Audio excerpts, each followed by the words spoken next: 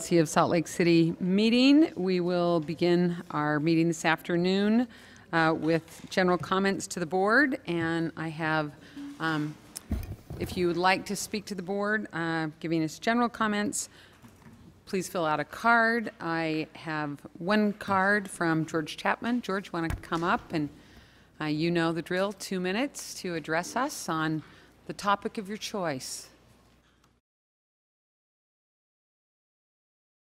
Okay, again, we've talked about this many times in the past. Just heads up, you have a Operation Rio Grande. The third phase of it is supposed to be for work, but the weak link is you don't have any way for the homeless to get work. They need to store their stuff, but your storage facility is full. It's only 8 to 5, and they need a 24-hour, 7-day-a-week storage facility that actually takes their stuff. Otherwise, why would they even try to work? So I'm asking you for RDA, figure a way to, you have to do it to make the third phase work. So RDA has the money, needs to have the money put where you can have a 24-hour, 7-day-a-week secure storage facility for, otherwise homeless are not going to even try to work. Does that make sense? You have the money, you have the resources to do that, and you don't want them standing around on the sidewalk messing up the RDA territory when they should be working, right? So pour some money into Wiggins Center or some facility down there that can take the 24-hour storage. I mean, Wiggins Center is actually trying to expand to 7 p.m., and you should encourage that to get the people off the sidewalks. So that's what I'm asking you to do. And just a quick note, on the public safety building that you keep talking about in RDA, maybe you should just sell it and use that to buy cops. And finally, the Sears block. I haven't heard anything from RDA on Sears block, but that's what RDA should be doing. The city should be involved in working on the Sears block. It has the best potential for high-density housing and mixed-use, mixed-income development. And that's a good start for the expansion area of State Street. Thanks for listening. Chapman. And is there anyone else who would like to make a general comment to the board? Okay, not seeing anyone, then we will move to item A2, the board accepting comments on RDA budget amendment number 2 for fiscal year 2017-18. And I have a card from Nigel. I can't read your handwriting. When you come up, will you tell me? It starts with an S, and I'm lost after that. Swaby. Okay, thank you. Would you please speak to us for 2 minutes? Thank you so much. Thank you very much. My name is Nigel Swaby. I'm the chair of the River District Business Alliance. We are an organization on the west side of Salt Lake that represents dozens of businesses in the area. I'm here to speak to you about affordable housing and the long-term plans that are for the west side and the businesses that we represent. I want to speak in terms of outcomes instead of specific projects.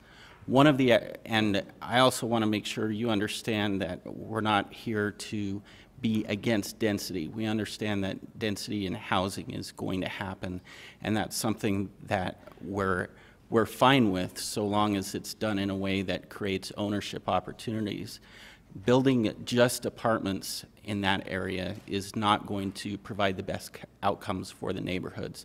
There needs to be a balance and to provide ownership opportunities, and ownership opportunities can meet the affordable criteria. The second thing is that we would like to see mixed-use developments that have retail opportunities for the residents of the area. For instance, the Overnighter property that you met on a few weeks ago was proposed to be solely an apartment.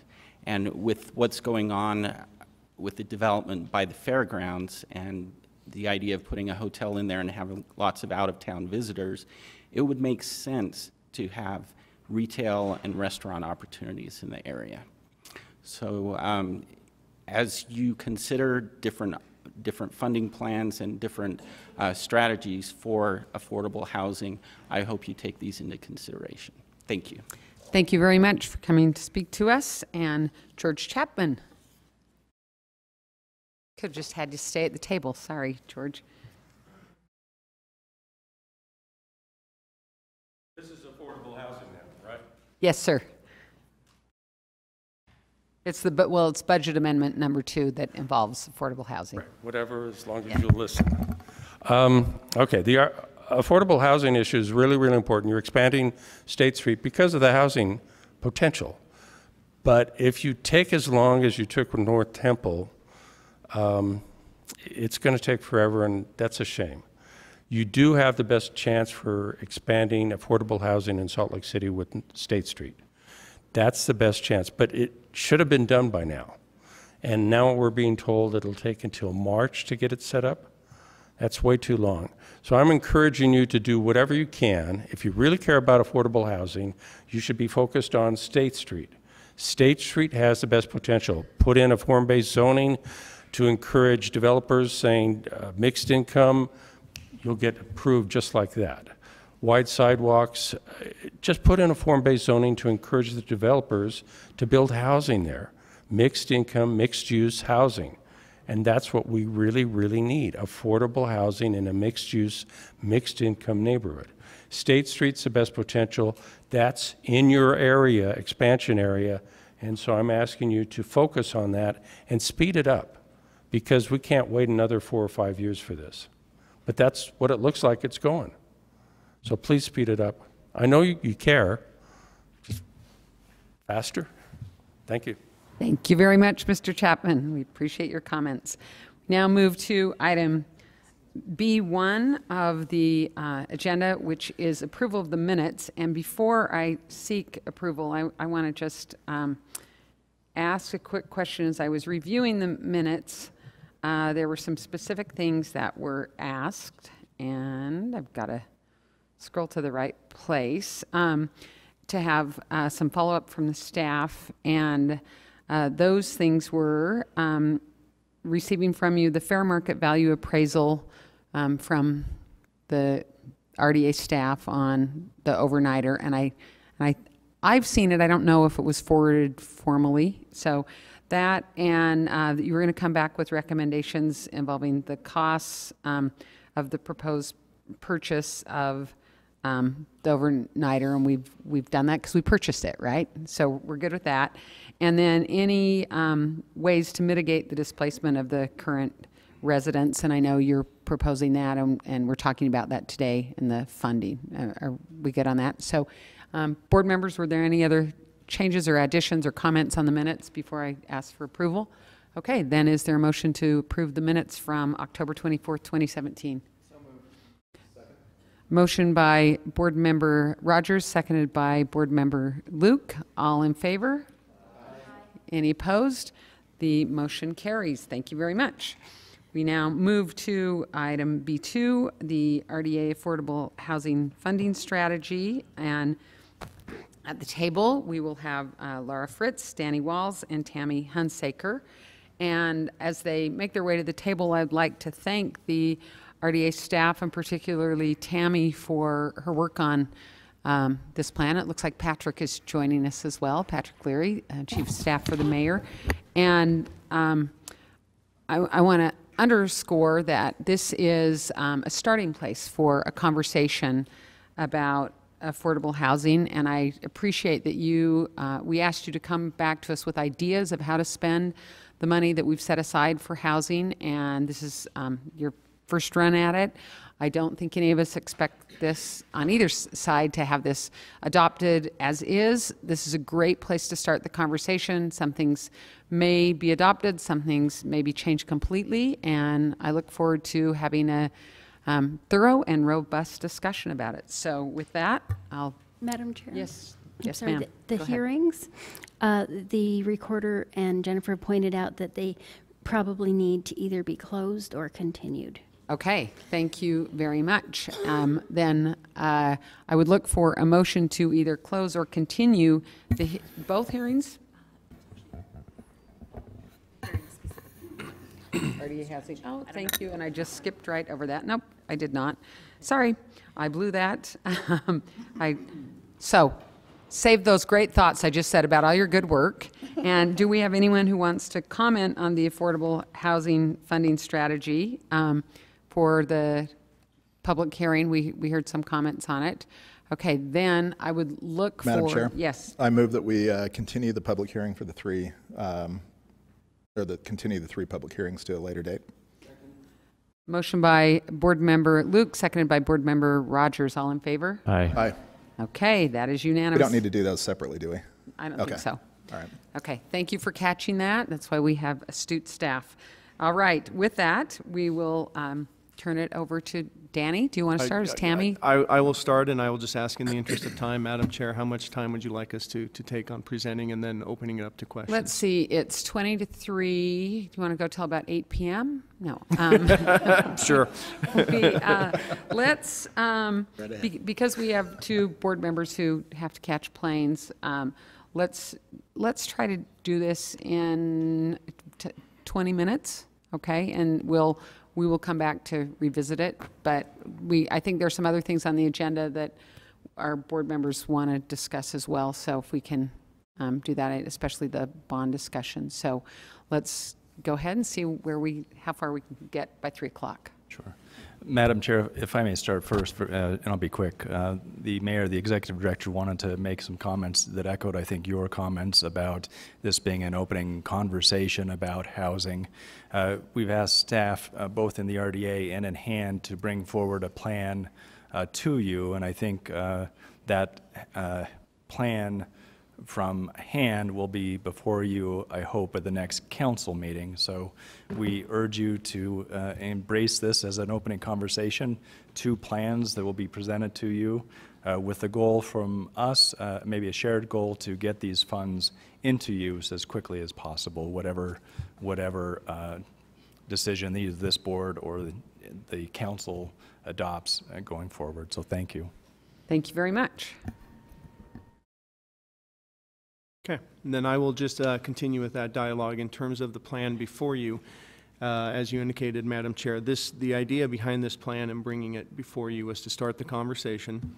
It was the intention of the board when they set aside the $21 million that the administration and the council staff would work together on formulating a plan and then bringing it back for discussion and start having that conversation on the policy.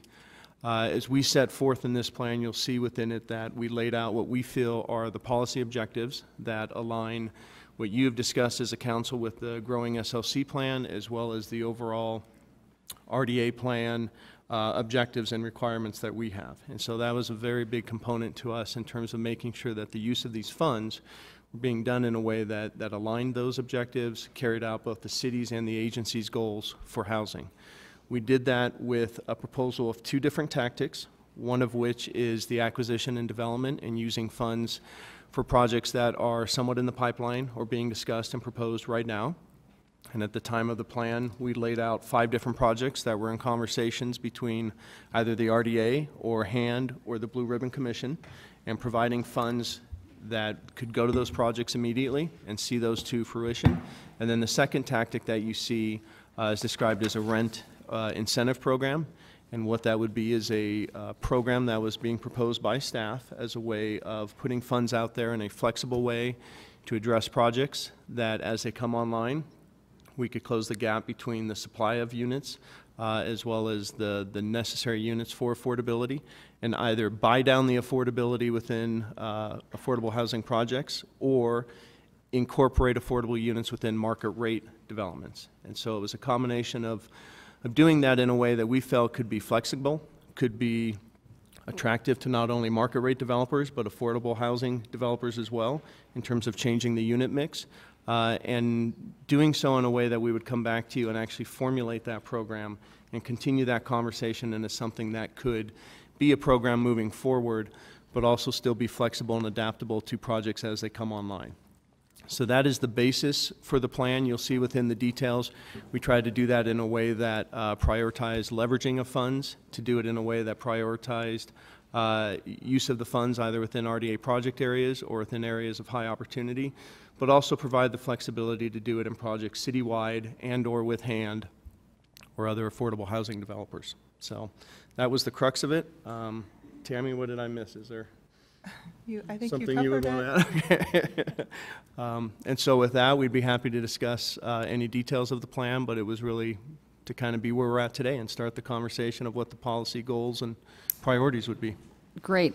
I would like to make the request that I know you were given a lengthy list of questions that we generated at our end, and if we could ask you to respond to those questions. I know it kind of got derailed a little bit because we weren't sure what direction things were going, but it'd be helpful to have those answered. And we are looking to have an additional RDA meeting just because I can't have enough of these, you know, I'm not, on the 28th of November. So if we could have responses for those questions and that, I know that's 2 weeks from today. Okay. So, but I hope maybe while that got sidelined that you can do that, and I think that will be helpful for that conversation on the 28th. Sure. Thank you. And is there, let me look to our staff, when is a reasonable time for them? I know we like things 2 weeks in advance, but that's today. So I don't think that's probably going to happen. What, a week, that's Thanksgiving. Okay, so if you can work to have those quickly, thanks. Okay, board members, you want to ask questions about anything specifically? All right, if no one... Madam Chair? Yes, go ahead. I don't know if a question will come out of this, but I'd like to at least say a couple things on this plan. And just to echo what Lisa mentioned a moment ago, I really appreciate the work that you put into this. And thank you for working with the City Council staff as well. In formulating this plan, I think that it's well thought out, and it seems like you've anticipated our policy considerations quite a bit. So that's genuinely appreciated on our end. And that's a beautiful proposal. So good job, Tammy, or whoever put this together. It's nice, it's easy to read, so that's always helpful. But and as much as this is a starting conversation for the $21 million, I'd like to just acknowledge that we have already kind of executed on components of this plan with the overnighter motel, excuse me, and the acquisition of that property a couple weeks ago. And so in some way, we've already bought into this plan as a board. And so that's one thing that I think we need to keep in mind as we move forward. And, you know, as Patrick mentioned a moment ago, we will be, I guess, discussing a possible alternate proposal next week when we are acting as the city council. But, you know, for me, I think it's an incredibly important thing that we tread lightly when we are using tax increment resources. This is generated after we've agreed to certain we have deals with our taxing partners, and I want to make sure that as we look toward spending tax increment resources that we've accumulated over the years, that we do it with their consideration in mind as well. And so I imagine that we will continue to have a dialogue around this, and I can expand on that thought a little bit more fully if you'd like. But I just want us to be mindful of RDA money being spent in RDA project areas and how we can address our affordable housing priorities while also getting economic development and investment in neighborhoods that we have outlined through project areas that need to generate additional tax increment. So let's just be mindful of how we spend tax increment dollars, and that's my plea to this body. Board Member Luke. Thank you, Board Chair, and thank you, Board Member Kitchen. I completely agree. I think that this is a very exciting time in Salt Lake City. I think it's an exciting time for, you know, all entities in Salt Lake City, both the RDA and the city administration and council. We've never seen the level of commitment to affordable housing that we currently see from you know, across all city organizations. And so I want to thank the administration for that. I want to thank the RDA for that, and I want to thank the council for that. This is something, it truly is exciting. And I mentioned this when we spoke about this in our last meeting. $21 million that we've set aside is not a small amount of money, and it's something that I think we need to be very cautious about how we move forward with. And I think it's important that we also look at the goals and objectives that this board had and the council has had when we first set this aside, and that is to look at options for increasing affordability citywide. I think we do have a number of requirements that we need to fill. I think we need to ensure that what we do, that we are judicious about how we do it, that we carefully vet each of these projects that comes forward to ensure that it is going to be successful, not just as a development, a successful development opportunity, but successful for the individuals who are going to be living in these affordable developments, and for the surrounding neighborhoods as well. So we have those are really the three responsibilities that I think we have when looking at this money.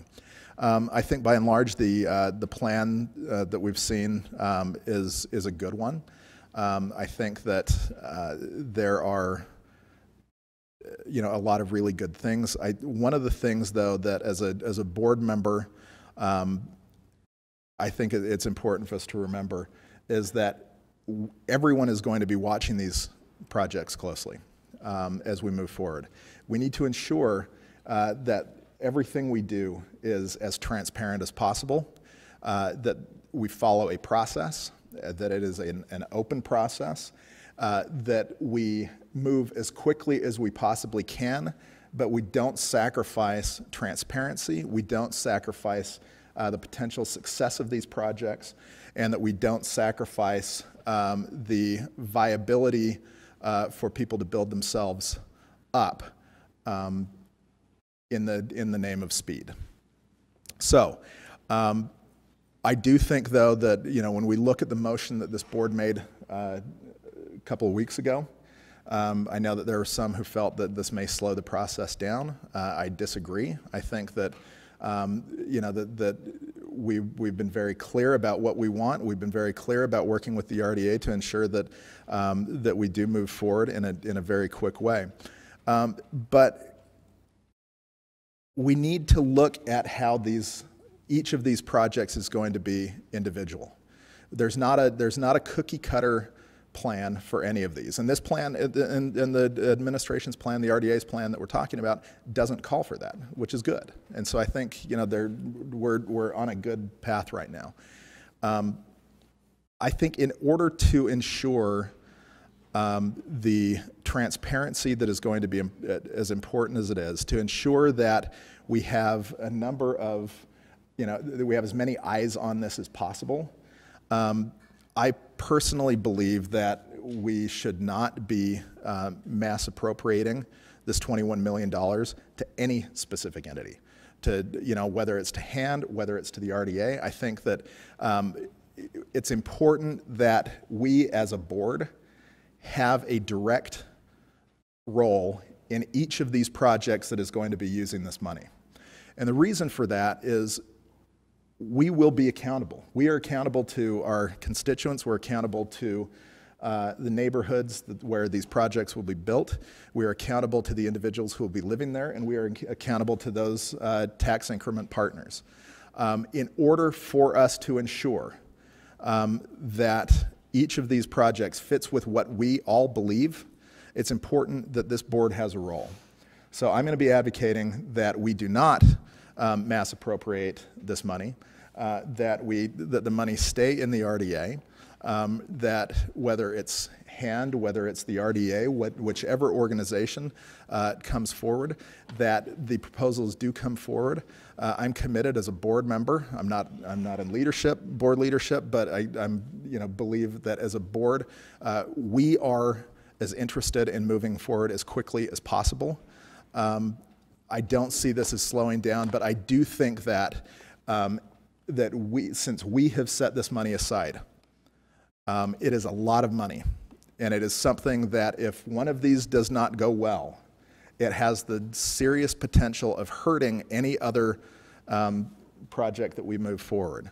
And so I think having, the board as active and proactive in this process as possible is going to be important. I think it will help ensure a successful project, and it will also ensure that the administration, that the board, and that the community are as close to being aligned moving forward as possible. Since since no project is going to be a cookie cutter project, and that since this plan does not call for a cookie cutter project that would be put down in certain places, it is important that we address the individuality of each of these. We address the neighborhood needs where these projects will go, and that we do so in a judicious and an appropriate way. Thank you, Board Chair. Thank you. Andrew? Thanks. It's really well done. I have a question on page 6, though, if you're there in the graphic. About Tactic 1, the Affordable Rent Incentive Program. Just help me understand how you came up with your numbers as far as targeting 200 affordable units, 50 at high opportunity, and 120 at 40% AMI and below. Give me a sense of where that came from. Just looking at an average, so on page 8, there's the maximum funding amounts per unit that we would anticipate. Yeah. So I just basically took the one-bedroom average for RDA areas and calculated the number of units that would get. And then in the sources and uses, we have some of the funds set aside for high opportunity areas to fulfill that 4.5 requirement. So just calculated how many we could get off of that piece of funding. Okay. My second question is this an incentive that could be transferred and used within inclusionary zoning concepts? Yeah, I mean, I think possibly it could, because you would be reaching out to Existing market rate developers throughout the prior city. prior to build, not existing market rate buildings, prior to right? building, Prior yes. to build, yeah. Yep. And So they you would could know use that going to- in this percentage I'd have for the subsidy to hit my target. Yes, you could tie it with a zoning requirement. How soon would this be available to go? I'm assuming sooner than the. The intention would be to come back to the board and have a program approved, so as soon as we could come Do you have back any up. ideas? Do you have anybody in mind right now, I guess? No. Developments, No, perhaps. we haven't reached out to anyone at this Okay. point, other than just start the conversation and see where that takes us. And then we would go out and want to discuss that with developers, with housing providers, and see how that could be structured, and then incorporate that, if that was the direction with which we were given. It's my other question was, do you have a sense of who is building where right now? Because we have very specific geographic boundaries of high opportunity areas, and do we know that there are projects going in that might be feasible for this kind of funding? Yeah, no, we haven't identified specific projects or areas yet, as much as just the idea of, The idea? yeah. Okay. Thank you. Yeah. James? Yeah. I guess I'm on that same page. It's number 9 of our staff report. It's your projected outcomes page. And I'll just echo everyone else. This is a well done presentation, well put together. It's really easy to read. My question for you is in tactic number 1, basically 8.5 million. How long is that going to last for?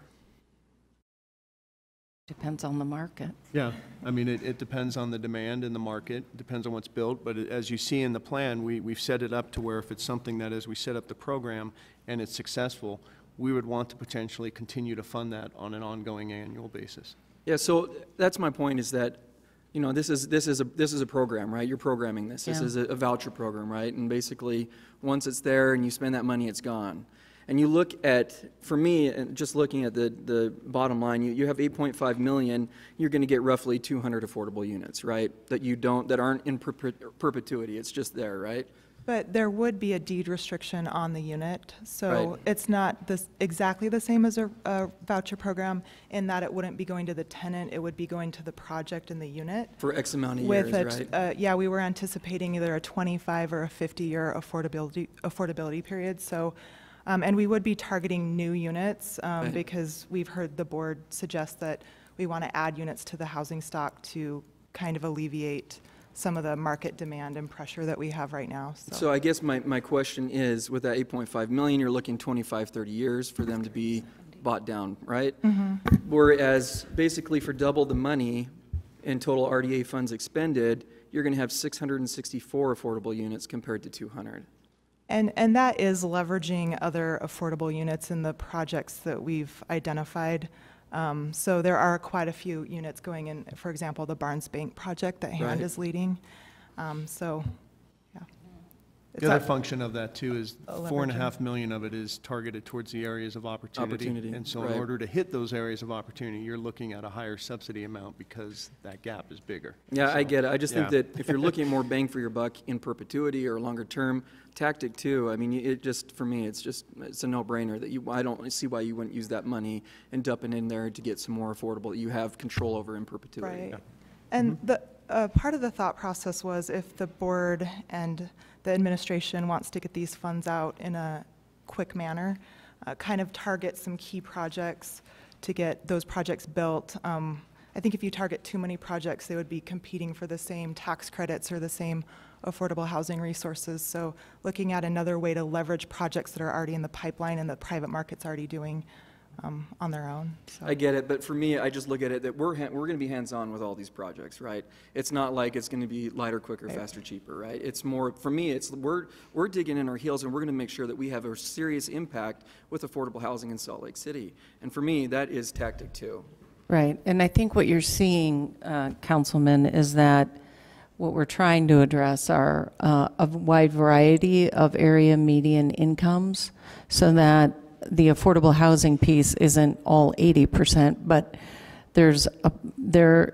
in order to get some of those lower AMIs into our market, you have to fund at a higher level. Oh, I totally understand where you're coming from, Mayor, but 308 units that are 40% below, AMI or below, compared to tactic number one, where you have 120 at 40% of AMI below, 50 at a high opportunity affordable units, and 63. I mean, you know, I'm just saying, for me, moving forward, to me, it's something that you can control a lot easier. That's all I'm just trying to point out. And Councilmember Rogers, part of what I challenged our team to look at is how could we quickly get units into the market, and more importantly, how can those units turn additional increment? And so if you're in an existing project, we're buying down units, we're still getting the tax increment on that full project. And so ultimately, this could be a program that could perpetuate based on the new tax increment that would be derived off that project. So that was part of what I challenged our team with. Derek? My question is not so much on the plan itself, but a specific property. The Sugar House DI properties listed here on project number 4. And it's just a simple update on the timeline of the fire station. And if we could get the administration to just let the board know where we're at and because I think it's been a while since we've been updated there, so I'd just like to know where that's at. Yeah, I think there needs to be some conversation about who ends up with the entire pie. Can you help me understand what you mean by that? Yeah, because these properties, part of this is owned by the RDA and part of this is owned by the city. Sure. And I think we want to have discussion around who should have the entire pie because it will better serve. Yes. So that's where we're at. Okay. But as far as when the new fire station will open and then this one will be ready to go, and when do we need to have that conversation by? Do you have any idea on that? That is in June. I think that is in June. Patrick, do you know? I don't know the timeline we'll get back. Project, so. My recollection is it's June. Okay. It's in June. That helps me. Thank you.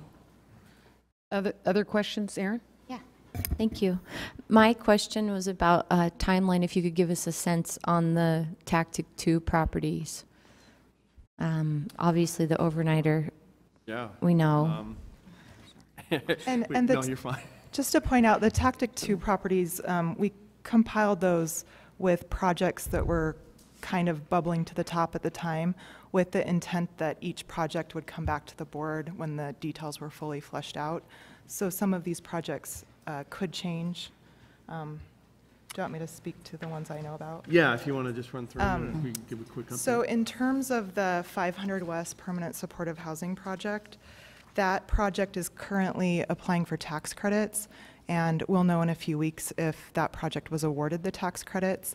Even if they get tax credits, I've spoken with the developer, and it is permanent supportive housing, so serving a very low AMI, so it is anticipated that they still will need additional housing resources from the city. So we'll know more after, we'll have a better idea of the full capital stack needs once those tax credit awards are announced. As far as the Barnes Bank property, the exchange, the developer is actually waiting to hear if they are receiving HUD 220D4, a HUD program financing through them. But through their the proposal they submitted through the RFP process that Hand ran, they did anticipate coming to the city, either the Housing Trust Fund or the RDA, for a loan on that project, and that's where these numbers came from. So we're anticipating that that would still move forward. I think I noted a timeline in there. I think they're not planning on breaking ground until December of 2018 on that project. And then Sugar House, as the mayor just spoke to, we need to figure out kind of the acquisition of those properties. The Capitol Motel, I don't know. Capitol Motel, my understanding is the deadline is through the end of the month. Danny, will you pull that mic Speak up? into the Sorry. mic. Deadline is through the end of the month, and it's my understanding the Housing Authority is currently working on that to see if they can put the capital stack in place to purchase that. The overnighter, we are the proud owners of, and so we closed on that a week ago Friday. 255 South State, we have a written briefing in your packet basically stating that we plan on putting that out on the market after the first of the year. And I think that's all of them. Thank you. My other question is around the Tactic 1 and whether or not there are already existing programs in hand that do similar to what is being proposed here. I know Hand's not at the table, and I don't see Melissa in the house. She's not here. I believe they do have a program run through the Community Foundation that offers, I believe it was set up to offer an incentive up to $50,000 per unit, but Hand definitely would have more information on that program. I would like to hear more about that because my recollection on that piece of funding or the program as it's currently administered is that it's not highly utilized. And I would like to understand why, first of all, we would want a new program, sort of reinventing the wheel, and what that then would accomplish that we couldn't accomplish through the existing program.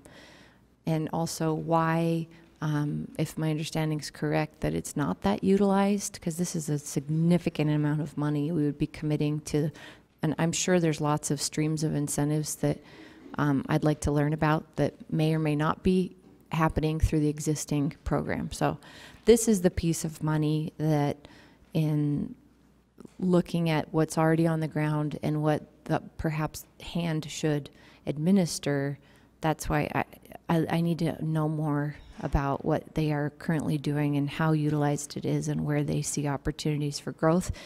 Because frankly, this feels like a lot of money compared to what we're currently seeing the need for through that program. That was our intention with that incentive program, was to reach out to the developers and the market and see to the extent of how we could structure it, if there was a way that it could be structured different. If the program that Hand funded, if that's something that we need to tweak or do differently, that's how we would look at it and come back and try to figure out if there was a different way we could be doing it, if there was a different structure to that incentive, or whether it was just a matter of getting out there and really getting in touch with the developers on how to make that work within their specific projects. And maybe that just needs to be a little more flexible in how we do that. So the idea with creating that program was that we would go out and basically try to get that information that you're asking for and see if it is possible to structure it in a way, or if there's some other program that we need to be looking at. Maybe there's something else we discover that there is a gap. So did you contemplate that perhaps if we get to a point where inclusionary zoning discussion is successful in getting some sort of implementation there, that these monies could apply to inclusionary incentive opportunities for developers? I'm seeing nods. I don't think we got to the point where we directly tied them together, but we Right. definitely saw that those could be two avenues that the city would use, and that this could be a way that if you did inclusionary zoning, that this could be a resource that could be provided to And make could, that happen. I'm also concerned about demolition, and I know that we have a demolition ordinance that we're looking at, but looking a little bit more acutely at the elimination of existing affordable housing for the creation of new housing, whether it's affordable or not. I think that we have a lot of growth that we can do. I actually I think we negotiate our values, to James's point about, you get a lot more bang out of your buck if we're just building projects and we can lock things into perpetuity a little easier. Mm-hmm. That's definitely true, but I do think the value is important, that we have a diverse housing mix, that we aren't just building all new affordable housing, but that we're preserving existing affordable housing. And where we can't preserve it, where demolition is going to happen, I think that I would look to these monies to help us figure out ways to ensure Cover continuation of existing. We'd want to recover those. That's all of my questions. I agree with Board Member Kitchen that this is a really well done proposal. And I would it's been a lot of fun finding this 21 million, and now it's a lot of fun looking at how to spend this money. So maybe we could come up with another 20 million or so. We'll just keep going. Any further? Go ahead, Mayor. There's not a ton of money to make in affordable housing, so just so you know that. I do want to make a statement, though. So last year, when the board decided to reprioritize the $21 million to put toward affordable housing, a board member said that the point is not to make a little dip, but a huge splash. And during that conversation, you also focused on the sense of urgency this body felt, correctly connecting our city's housing crisis with homelessness and the building of new resource centers. One board member stated this well in saying to a reporter afterward, "We wanted to make a statement that we're ready to do something major for housing because we see homelessness and housing as parallel tracks." And they are parallel. Shelter the Homeless is on track to close the road home downtown shelter and replace it with new resource centers, 2 of which will be in Salt Lake. The decision to close the shelter was made by the state legislature, and one which I strongly believe state leaders and Shelter the Homeless fully intend to keep. So there was some dialogue around that at the last meeting, and I wanted to share that. And according to state statute, the closure is designated for June of 2019. So while the new resource centers will be spaces of hope and opportunity for many, they will only be maximized if paired with options for deeply affordable housing. The new model is based on moving people from homelessness into housing within 60 to 90 days. And if we fail to create our huge splash in housing stock opportunities before June of 2019, we will begin to see the new model at a very significant disadvantage for our city. This city and our entire region are in the midst of an affordable housing crisis. The crisis touches people at many levels of income, from those working to leave homelessness to double wage earning families. To solve the crisis, we must be innovative in our thinking and expedite our processes. To meet these goals, my administration has, over the past weeks, developed and presented 2 innovative paths for the funding you have prioritized. A critical component of this plan is working more closely with nonprofits and developers, which have been going through the Blue Ribbon Commission work. In order to make this plan work, I invite the RDA board to work with my staff to maximize opportunities, to work through processes so we can accept generous support from industry experts and nonprofits who have committed to help us address this crisis and meet that deadline. The other plan, which we transmitted to the council, involves transferring the funding to the Resident-Guided Housing Trust Fund. This will make dollars immediately available for housing projects while utilizing a process familiar to the council and with public input. Both processes provide the transparency you are looking for, and it is my hope that prior to deciding that you will take a fair look at both processes and then determine the direction you would like to head. Either direction, we are committed to working with you. We want to thank this board and this council for carefully considering both plans, while also committing to act before the end of this year, which is a timely piece for us in trying to get projects off the ground by June of 2018. Off the ground and completed. By June of 2018? 2019, sorry. Whoa, I was going to say. There you go. Okay. But thank you. Before I respond to that, I had one comment on the plan that I was waiting for everybody to have a chance to speak. One concern I have is how little of the plan includes areas of opportunity, and that they're only in the whole table, there are only 2 things that talk about area of opportunity. I know it's really difficult, but I think we have over and over again talked about how important that is as a value to this board and to the council. So I think we need to look for ways to expand that. Then in response, Mayor, to your statement, we are eager to move forward. I think the board wants to. I kind of feel like we're being presented with 2 contradictory plans, and we're willing to take a look at them and consider them, but they seem to go different ways. Today isn't the time to have the discussion about the plan that we're going to look at as far as turning the Housing Trust Fund over, the RDA money to the Housing Trust Fund. We'll save that conversation for another day.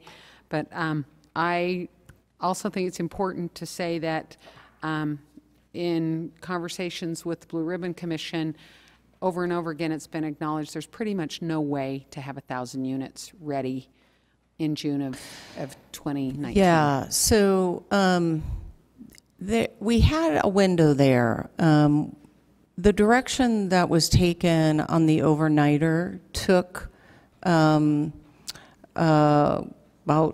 350 units out of our reach within June of 2019.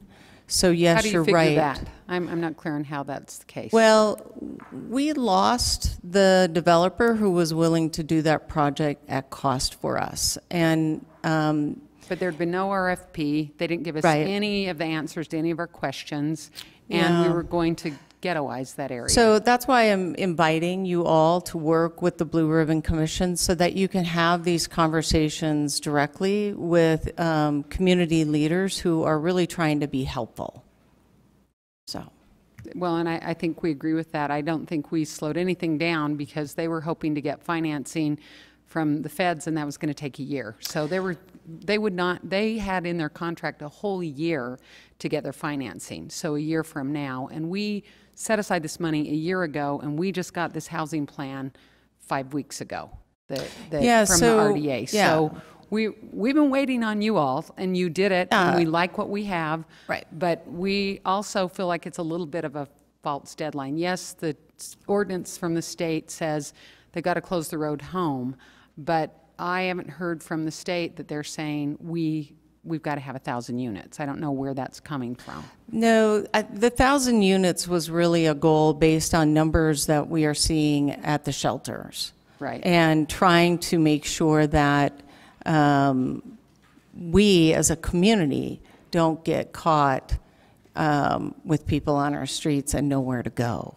So the 1,000 units was really created in a way to create that safety net.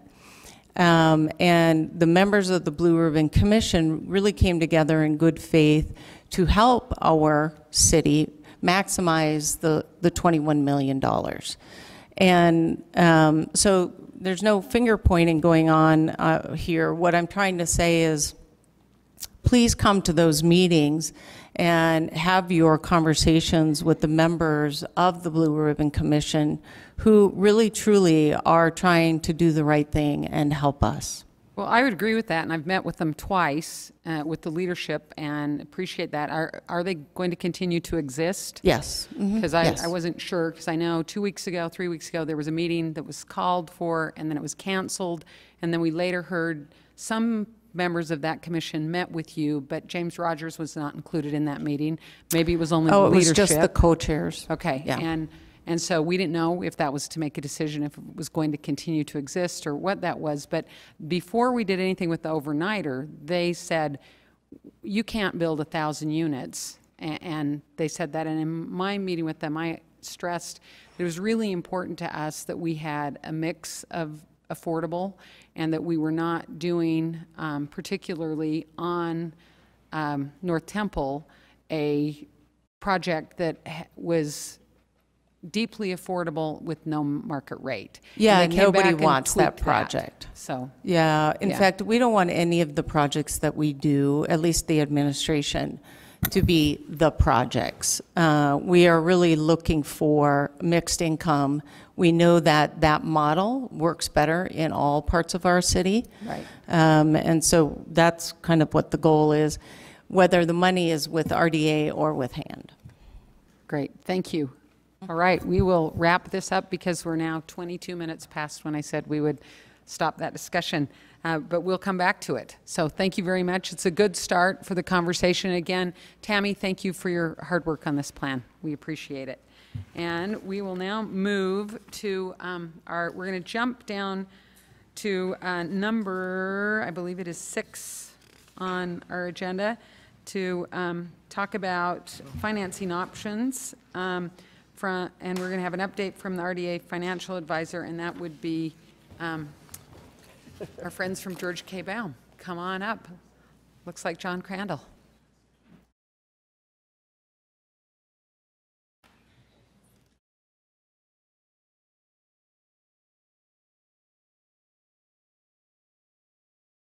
And Elizabeth Reed, right? Yes. Okay, thanks. And for those who don't know, these are the city's advisors when it comes to financing and bonding. So they have taken a look at RDA and are going to go over what some of our options are. And while we still have Derek with us. Perfect. Right, thank you. Great. So we were asked, well, good afternoon. We were asked to review a memo we prepared back in September. And as you recall, we were here in March discussing some financing options, and some of the things that have changed since March were we were given updated revenue figures as well as fund balances for the tax increment in the different project areas. And we were provided that on September 18th from city staff. We were also given an updated list of projects, which was a little bit more than what we had back in the beginning of the year. We are asked to calculate the debt capacity of each project area based on the revenues. And so we have prepared in the memo a summary of the revenues we were given, and then we looked at the sunset of each of those revenues and have provided a maximum bond amount for each project area. And so this does include, I just wanted to point out that this does include CBD, but there are no projects in the CBD that are identified on page 1 of the memo.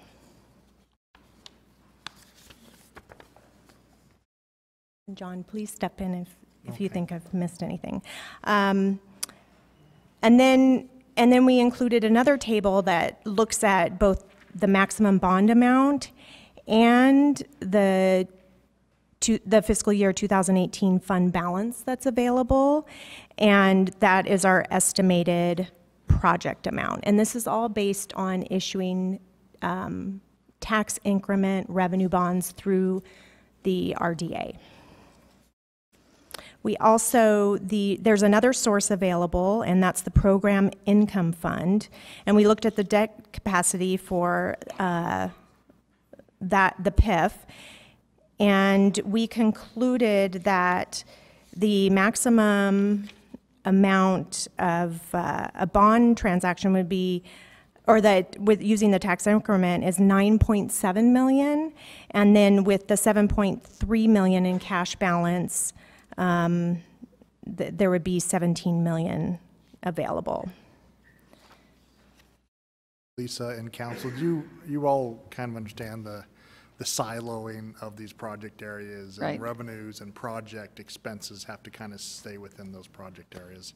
Right, Okay, right. That's kind of what are the parameters that we're working with. Right, they need to do that. So would it be fair to say that because Project Income Fund is the most flexible money we have, is that a good use of that money?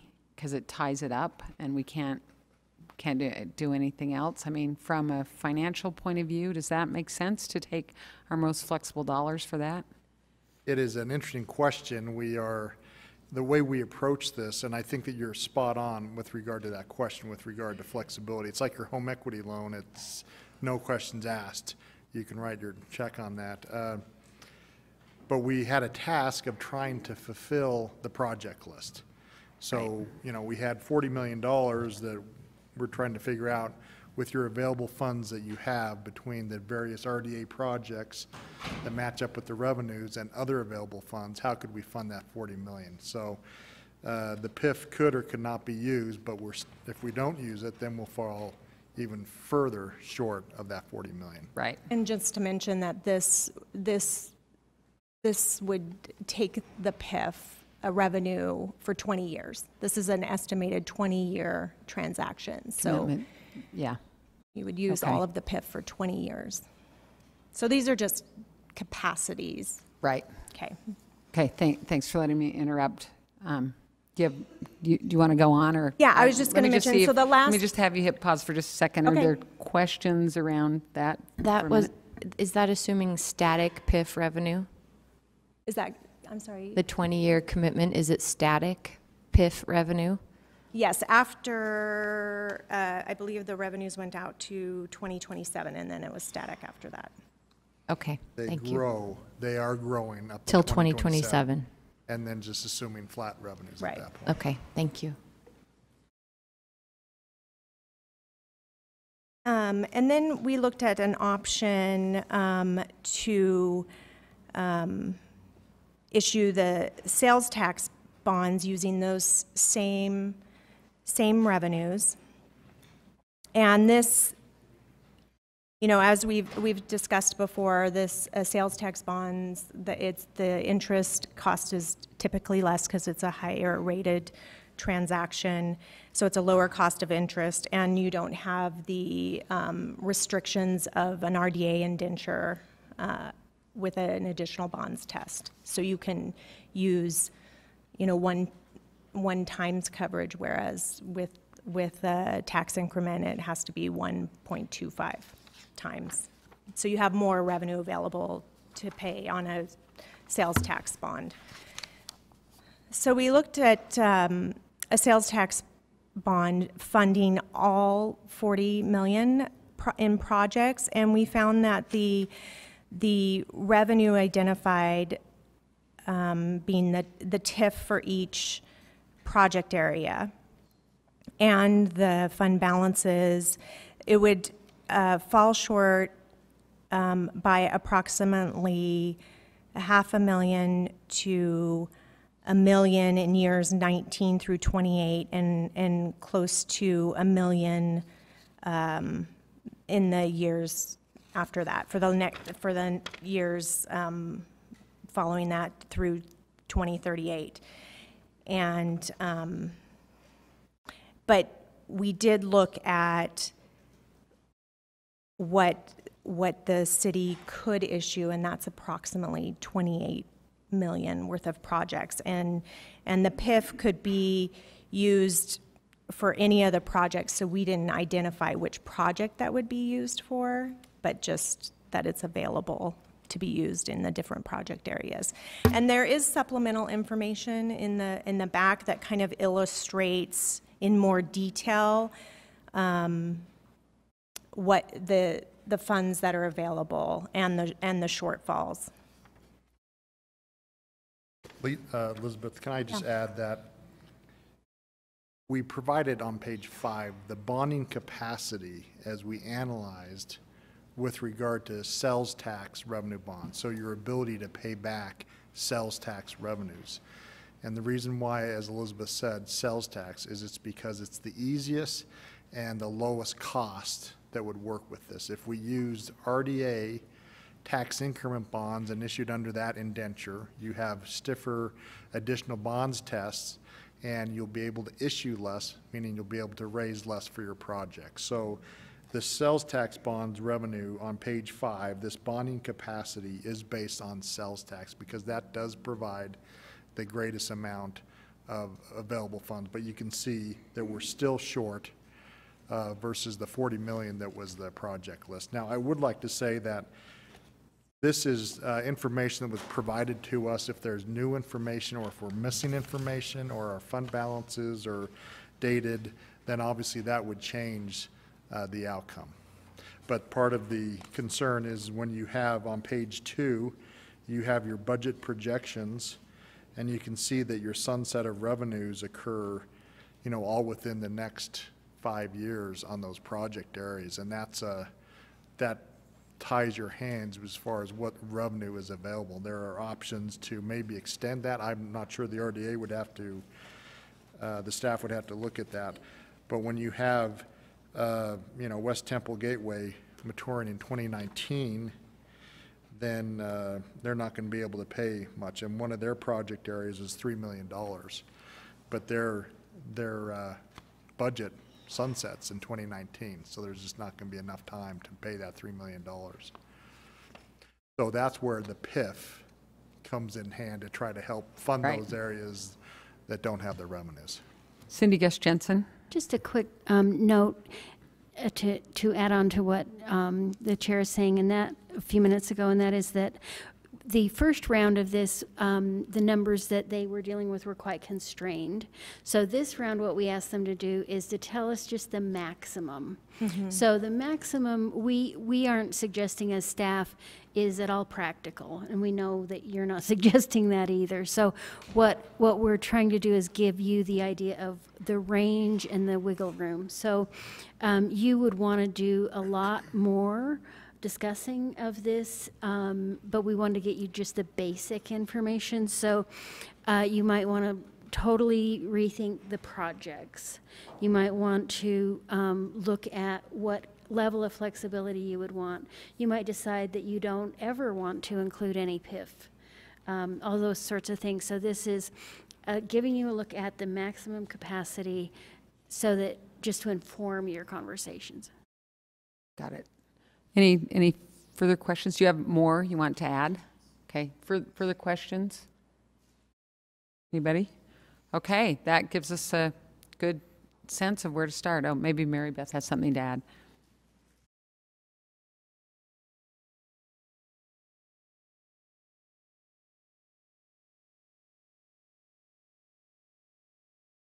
What stipulations? What are you referring to?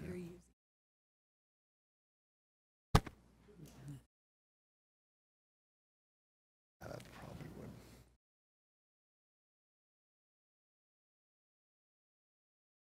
would. Mary Beth correctly was reminding us that there will be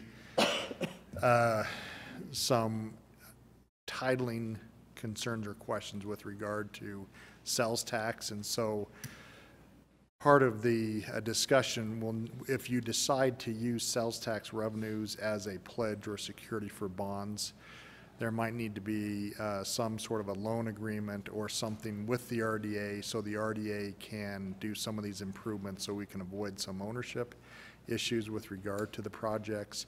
But Mary Beth, do you want to add to that? So the other thing I wanted to note is that if you bond for RDA, sorry about my voice. It's okay.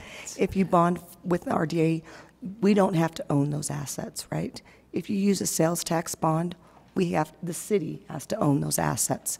So those are two significant distinctions that we need to be made aware of as we go forward in the bonding discussions. Thank you for flagging that for us. And we have managed that successfully in the past. It's something that needs to be done, but we know how to do it. Right, correct. Well, you know what, Mary Beth, I think this is directly relating to that. It John, wasn't can the you speak right into the underlying- mic? It's the underground. It's The underground line. cabling Yeah. that was going to be owned by someone else. I think that, I'm sorry I didn't pick up on that initially. Right.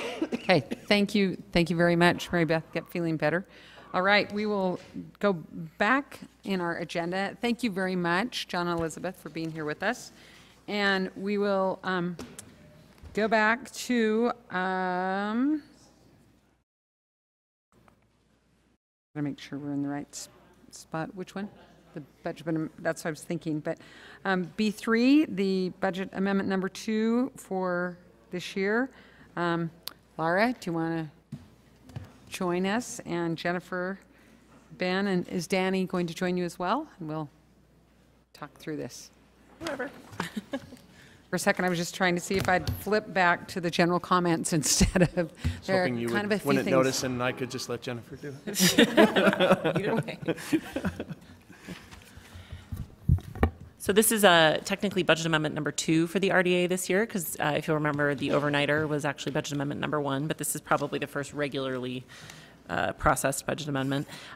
This is the RDA piece of the Operation Rio Grande funding. That's item A1. So the overall discussion of Operation Rio Grande funding was discussed in the context of the council. This is the piece that would essentially free up the RDA funds to be paid to the city. And the uses are, as listed on the chart on the staff report, treatment beds, the House 20 rental assistance program, and the parking lot retrofit on 5th West. So if there's questions on that, I'll move on to the next one. Board members, do we have questions on this budget amendment? Seriously? Well, I guess I have one in regards to Okay. budget amendment, and that's in regards to the, if I'm on the right place, the treatment beds for Operation Rio Grande. The 685,000, I guess we're going to have 1,025,000 transferring, right? Total, yeah. Total. And, I mean, how long is that money going to last? How long until, I mean, that's not sustainable. Are we going to have to come back again and have a conversation about the next funding round, or? Right. The way that the administration has described the treatment beds in the past is that it's a 2-year need. And David, he's much more articulate at this because he's answered the same question 500 times from me.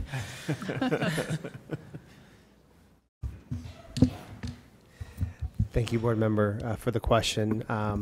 So the $685,000, if you recall, was commitment we made during the legislative session when we were still kind of talking about Operation Diversion.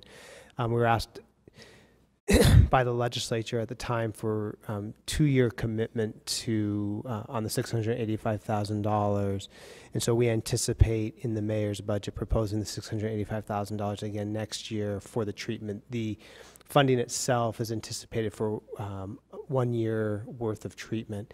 It is a partnership in an interlocal with Salt Lake County Behavioral Health Services that allows our Community Connection Center staff to directly refer individuals to treatment.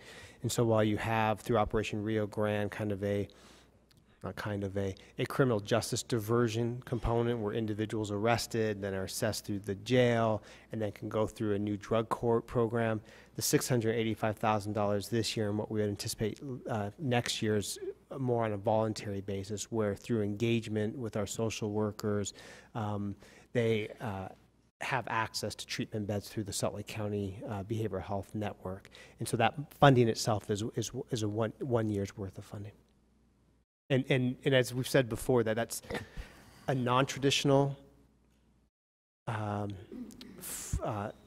not a service that the city traditionally funds, and our commitment is only for those 2 years. We do not anticipate that we as the city would take that on as a regular thing. So next year, the mayor's budget will show that allocation in their proposal. Okay. I had another question as well, and that is in regards to the metrics and measuring out how Operation Rio Grande is being effective. I've heard data scattered from, all different realms, right? So I'm wondering if we have any solid data that can be, handed out. Not solid data yet. Okay.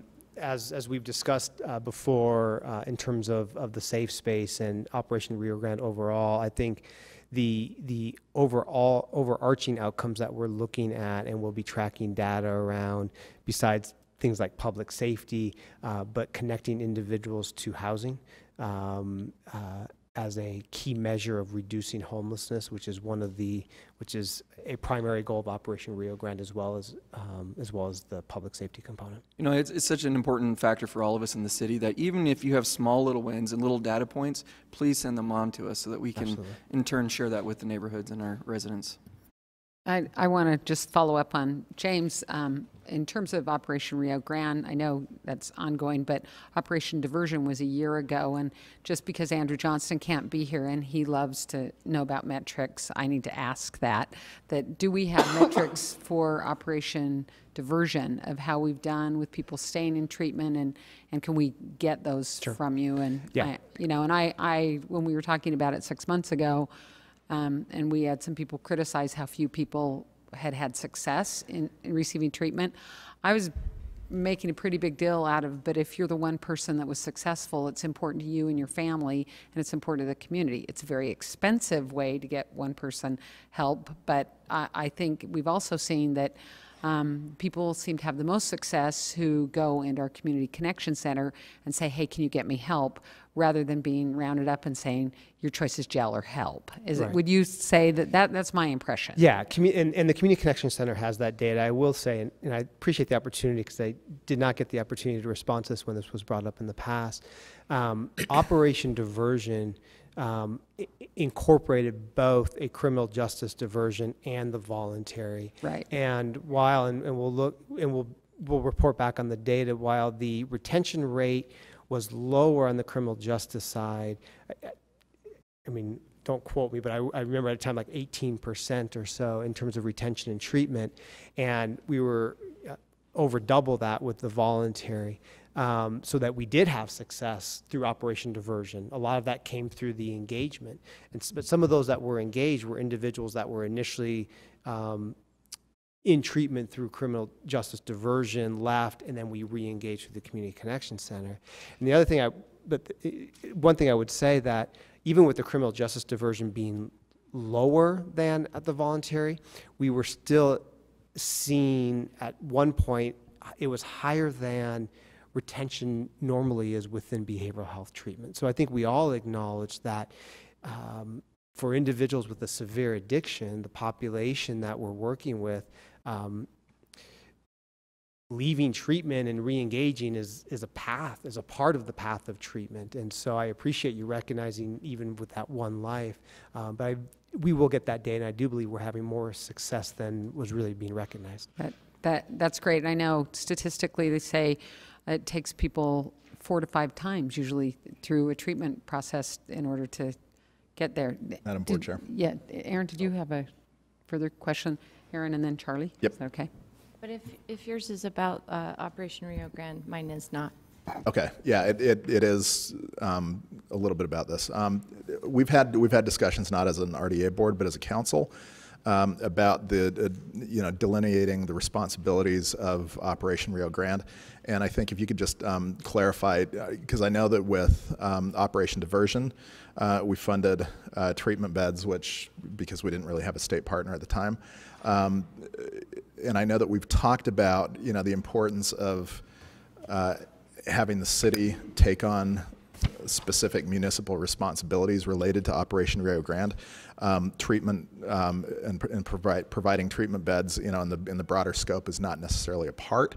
Can you just let us know how the $685,000, why that's different from what we've talked about in the past, so that why we would fund this and we wouldn't fund jail beds, or we wouldn't fund some of the other treatment beds, and instead focus on law enforcement capacity.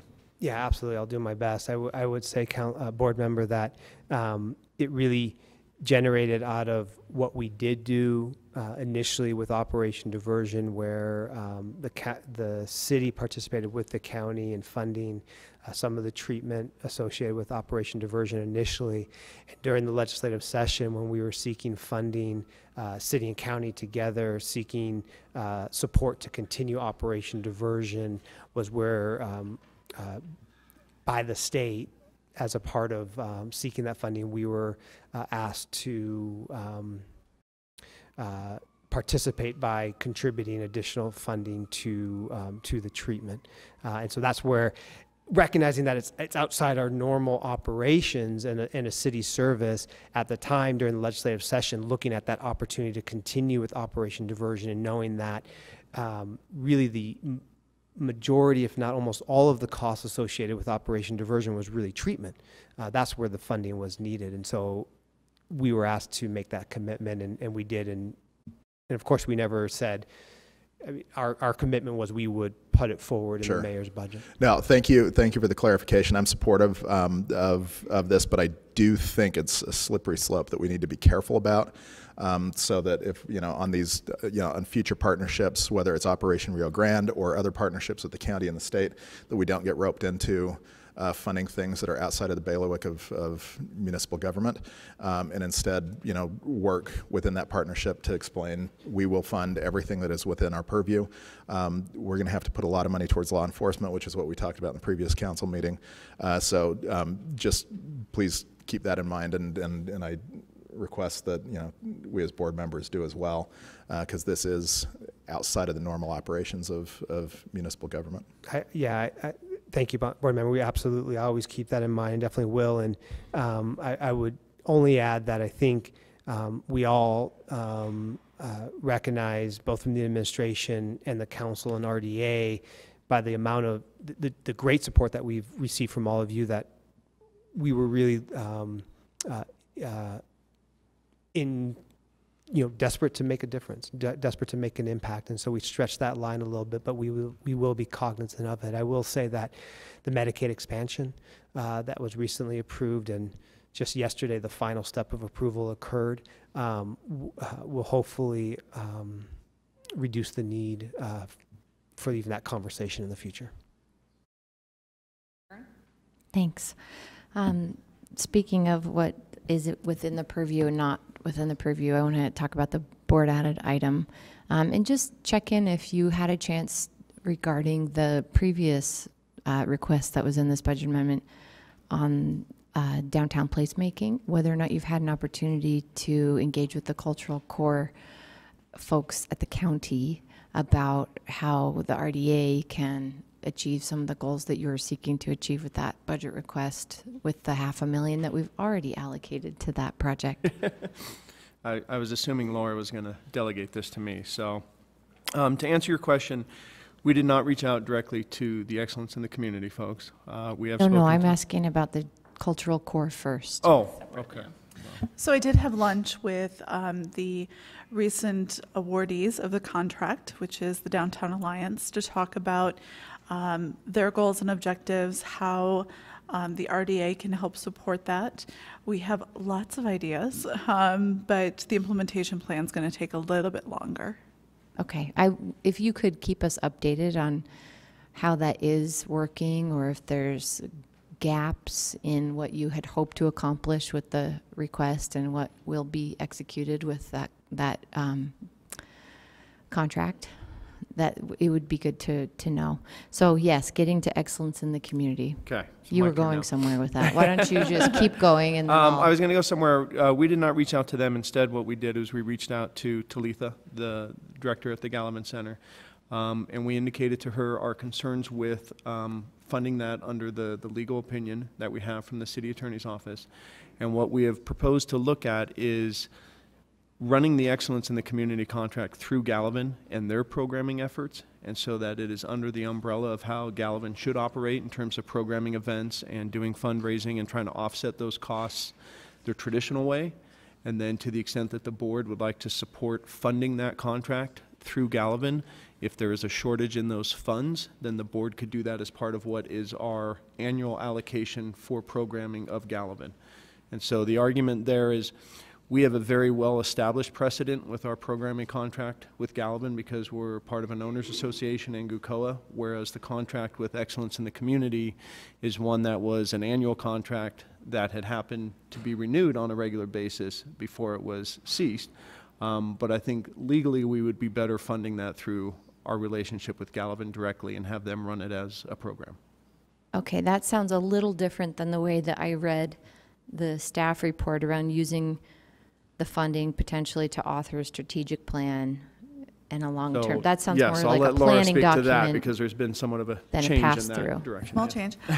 So we still would like to come up with a strategy for the arts and culture and tourism in Salt Lake City. There are a number of different buckets by which funding for the arts is currently handled. And we'd really like to come up with a better strategy and policies around how we fund the arts and making sure that it's meaningful to our artistic community. That being said, we've did a little research and realized that there are no less than 4 pages of studies that have already been done in the arts. So what we're doing now is we're collecting all of those. We're going to utilize some of our salary savings to engage someone to help us weed through all of those studies that have already been completed and identify those key areas that we can start to develop a strategy around. So I think we'll be coming back to you for a request on how to fund wrapping all that together. But we wanted to do a deep data dive and understand what data we have today and understand what data we still need to find. I appreciate someone taking the time to consolidate the relevant data as it applies to the arts in the community conversation and our funding and creating a strategy and potentially policy around that. But that does feel like a separate discussion from the one at hand. Not hand, but you know what I'm saying, that we have an existing proven engagement happening with between the community and arts and a very specific piece of the community, an elderly piece of the community to some extent that engages with music year-round, hundreds of concerts, literally. And I guess I could see where a strategy could take us away from funding, potentially take us away from funding something like excellence in the community. But for now, that is a program that is very well run and has been well run for a long time at the Gallivan Center. And so I want us to, I appreciate that you're looking at the long-term strategic approach of funding for the arts from the city. Please do. But for now, I want to ensure that this programming is able to continue.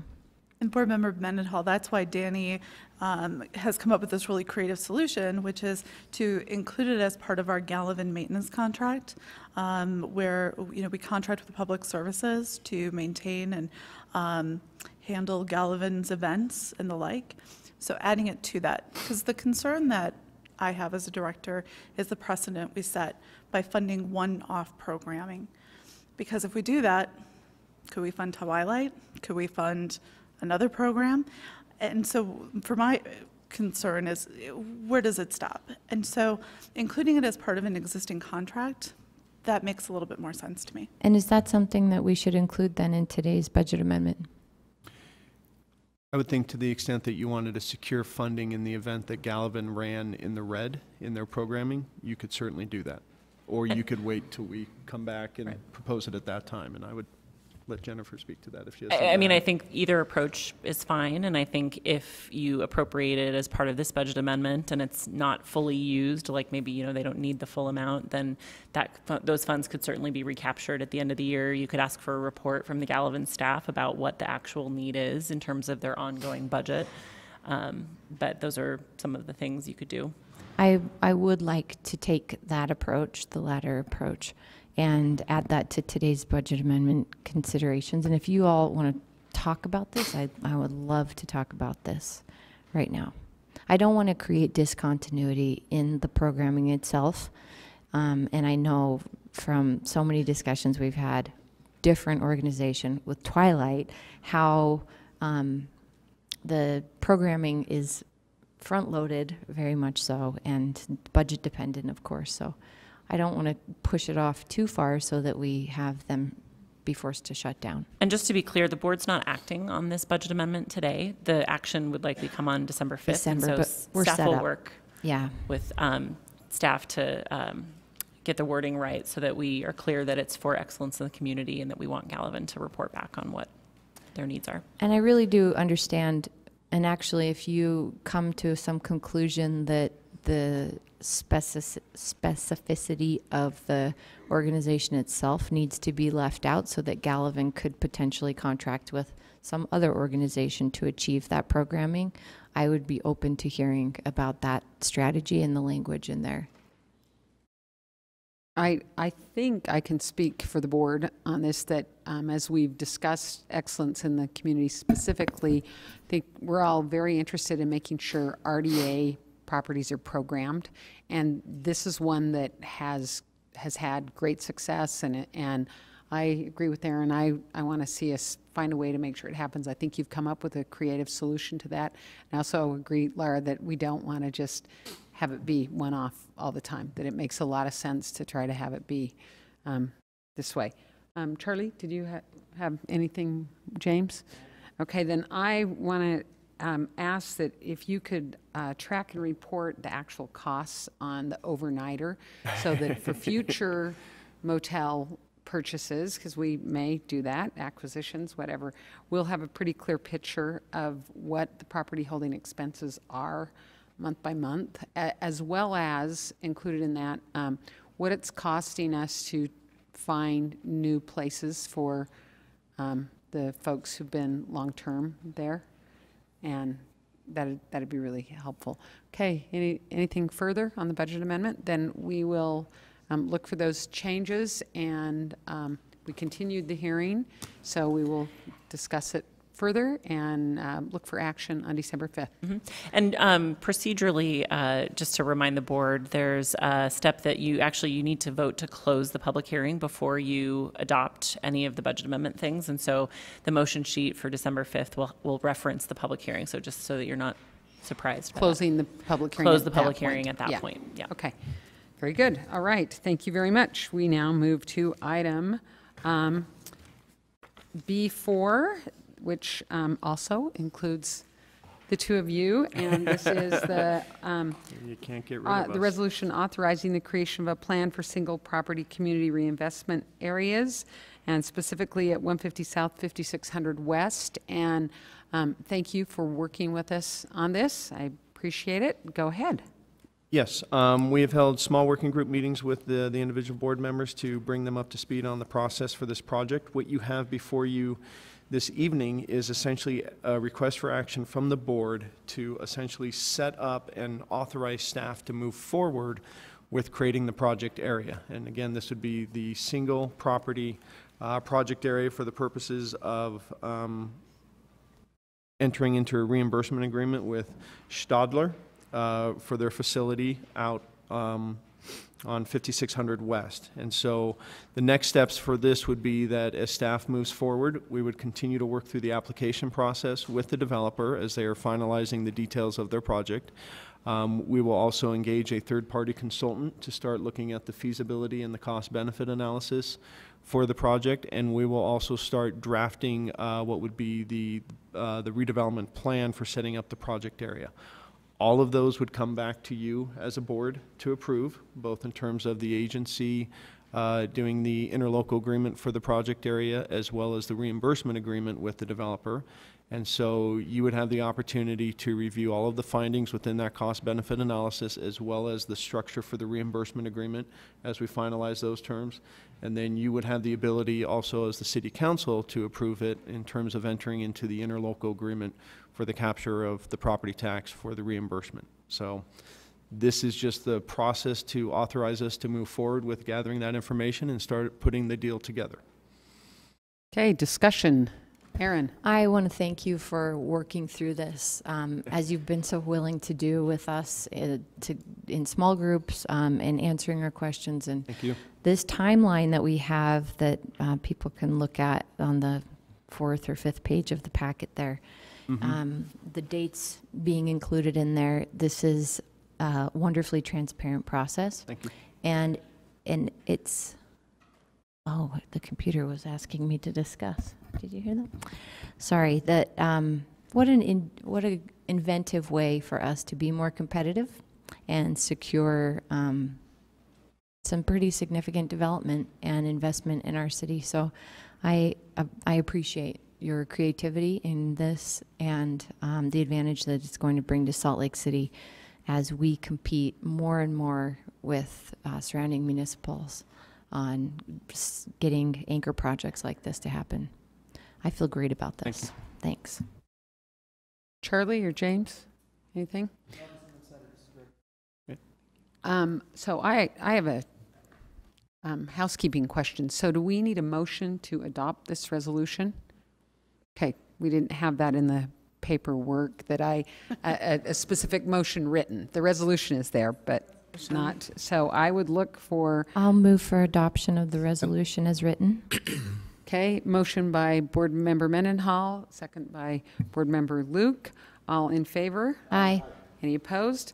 The resolution is adopted unanimously. Thank you very much. All right, we now move to item B5.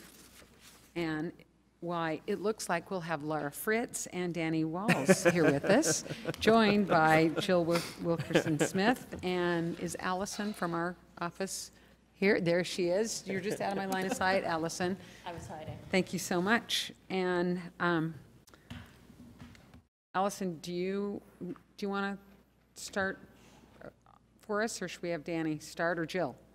I believe any one of us can start. I would say that this is the follow-up to the previous round of discussion on the single property tax increment reimbursement resolution, and that it appears that all of the, from my analysis, it appears that all of the council members' concerns, board members, were taken into account.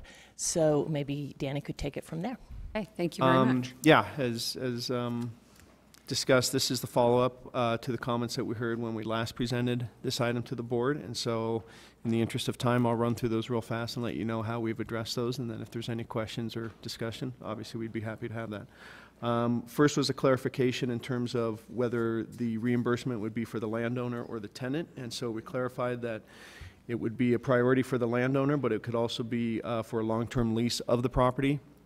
However, the agency would have the authority in agreeing whether they wanted to participate at that level or not. The second item was a change in the participation rate, which there was discussion of the 90% amount being a little bit too high and wanting to come back and change that. So what we did is we had the base rate stay at 70% with the ability to qualify for up to 2 of the criteria and reach 80%. But then in order to get any further or get up to 90%, that would have to come back to the board, and it would either have to demonstrate a substantial cost burden and or a substantial benefit that maybe you wanted to include for the developer. So that was how we set it up to where you would not reach any higher than 80% without coming back to the board for approval of that.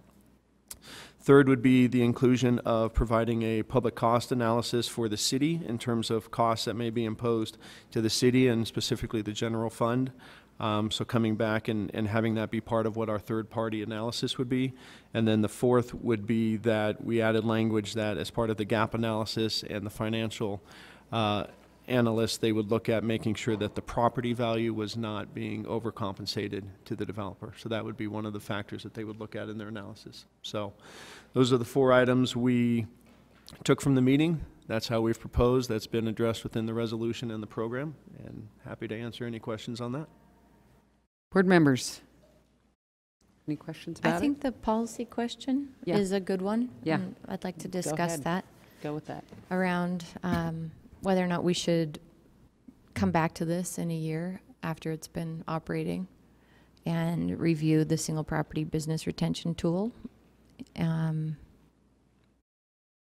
a date for check-in. Okay. Not to sunset, but is that just a review of what we've done and an update on the progress? Utilization, and give us some numbers. Do you think that a year's enough time? I think so.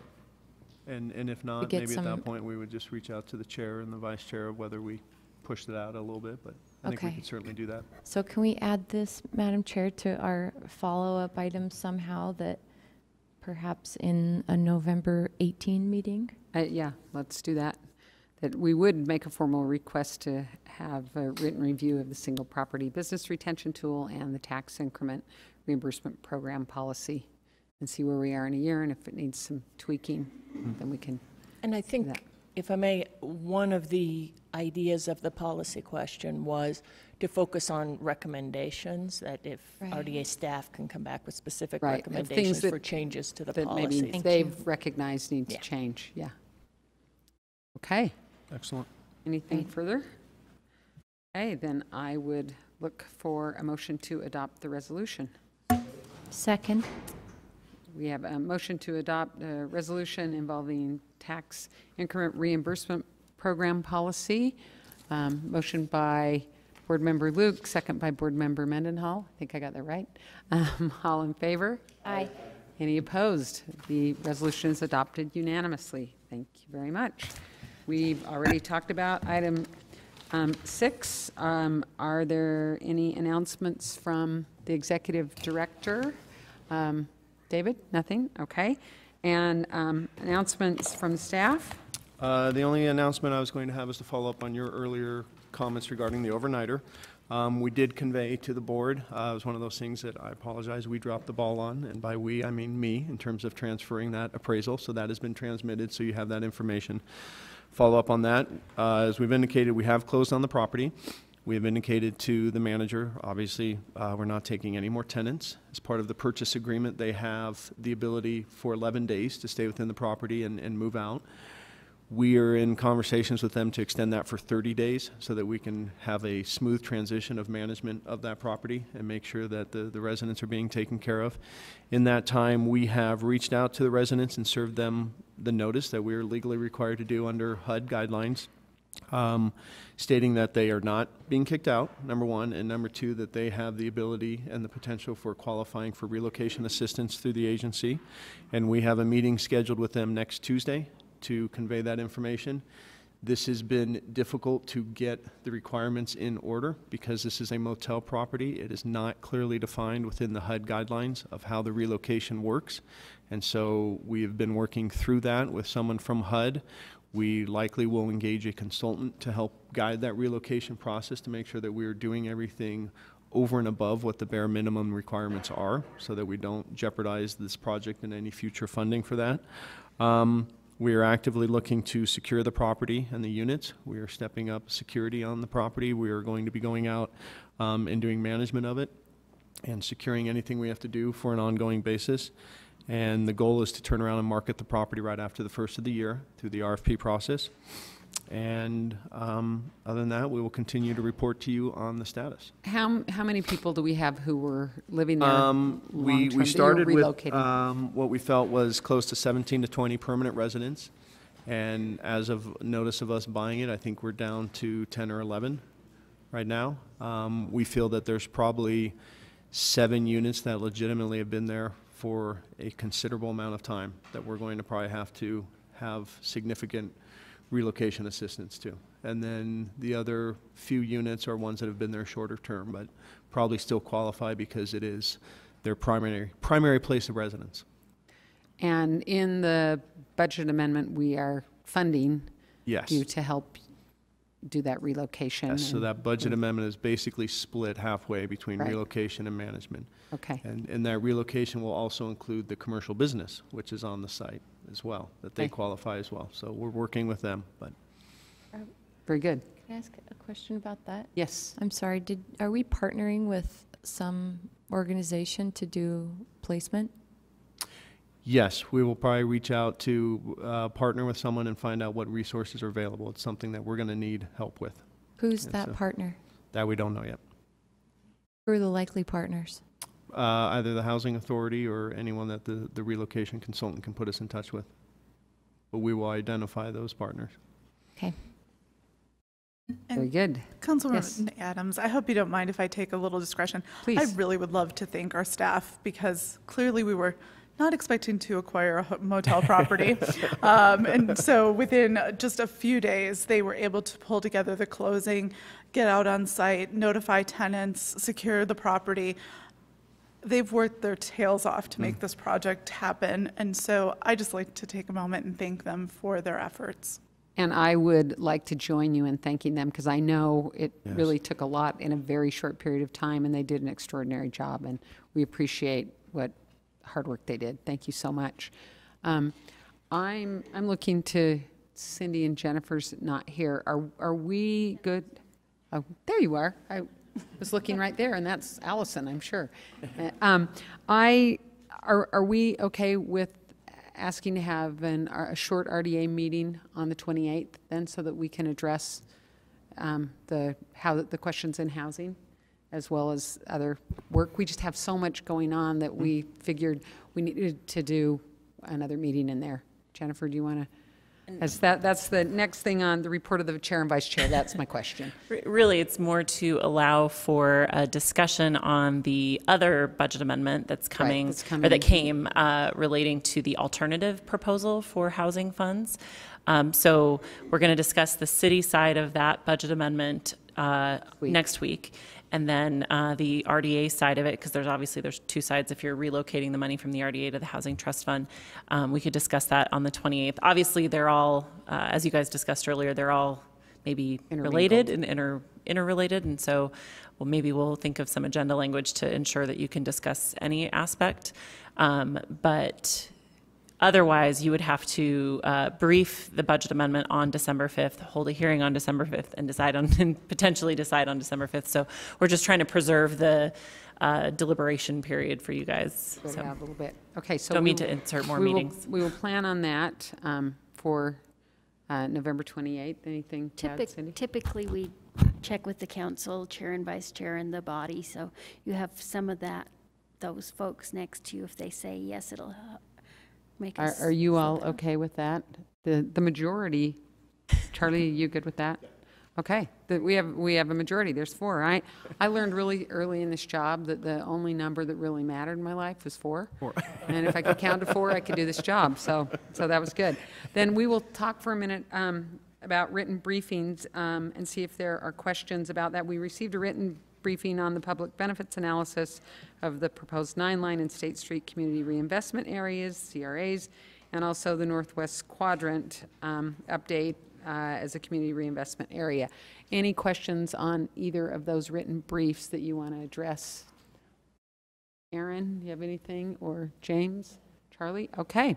Then, that being the case, I do believe, unless someone has something else, all these other things too, sorry. I turned the page too soon. The additional written briefings, nothing on any of the written briefings, okay. Then we will adopt the consent agenda, which is to set the date for budget amendment number 3 for fiscal year 2017-18 related to housing funding. We'll set the date of December 5th, 2017 at 2 o'clock. We'll accept public comment on the resolution regarding that. Do I need a motion? So moved. To do that? Second. Okay, moved by Board Member Luke, seconded by Board Member Rogers. All in favor? Aye. Any discussion? I should have said that first. I didn't think there was, sorry. Okay, then that is adopted unanimously, and we stand adjourned. Great. And I would look to the Council Vice Chair, who's chairing our meeting. How long of a break would you like to let us have? So how long is it going to take the recorder to, how long do you need to get everything switched over? Just a minute. Okay, so let's come back. Is 5 minutes okay? Okay. Let's come back in at 4:20, and please try to be back, and we'll get through the rest of this. So if somebody can let transportation know, I don't know how long it's going to take them to get here. If they're not ready, we can move forward on some of the other stuff, but that's where we'll go. See you in 5 minutes.